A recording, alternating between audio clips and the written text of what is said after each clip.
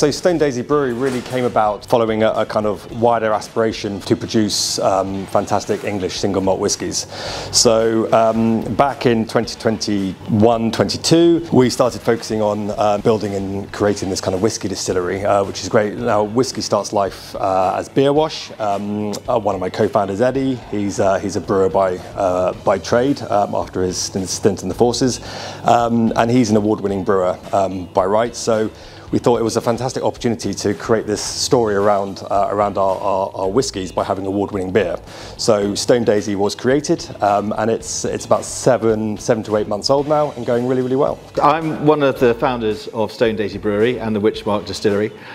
We've been brewing our own beer here since December 2022, but it actually started earlier for me. I had a previous brewery here, which I started when I left the army in 2006.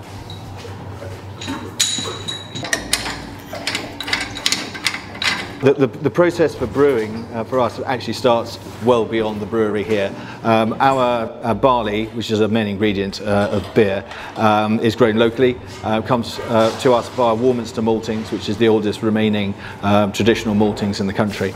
And so very, very few food miles, everything has local provenance, and therefore what comes out of here tastes of Wiltshire. So we actually produce 3 beers in our range.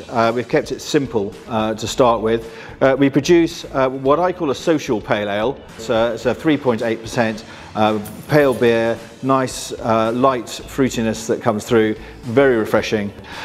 We have a traditional best bitter.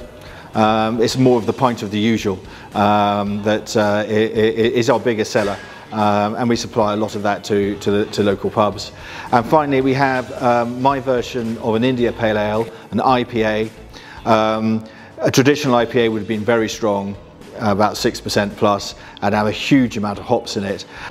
So my IPA is 4.5% ABV. It has enough hops in it so that you know you've got a bit of hops there, but it's not dry and astringent like some IPAs. They're delicious to taste a pint, but you don't want a second. So ours is very much a moreish 4.5% IPA. You can have a couple of them without getting too troubled.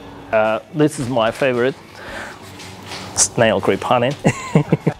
Yeah, I like it because it's hoppy and rich aroma and taste with crystal malt and 5 types of hops. Yeah, this is my favorite. Stone Daisy Brewery is based at Berwick St Leonard at Fonthill. And each of the beer names is named after one of the fields at Fonthill. So Cowdown is one of the fields up towards the north of the estate. Snail Creep Hanging, it's a very odd sounding name, but it's a name of a field up in Great Ridge. It's on an old Roman road. And there's a colony of snails up at Snail Creep Hanging, which is the only one in the UK, and people believe that they came with the Romans. And finally, Park Bottom is down at the bottom of Fonthill Park, near the cricket club, down by the lake.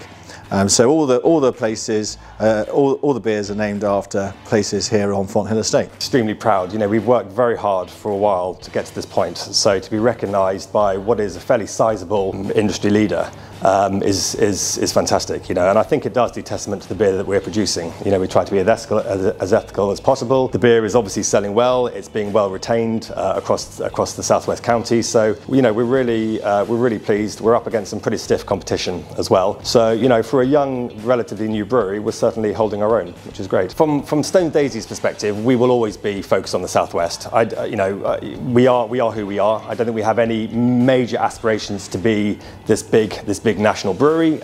You know, we are selling very well in the southwest, and that's where we see our focus. Witchmark, on the other hand, we certainly have national aspirations for our spirits. So in the first 3 years at least, it'll be our gins, our vodkas, our botanical spirits.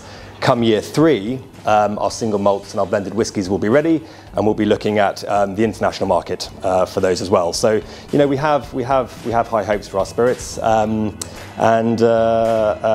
we're pretty close to commencing those. Cheers, guys. Cheers.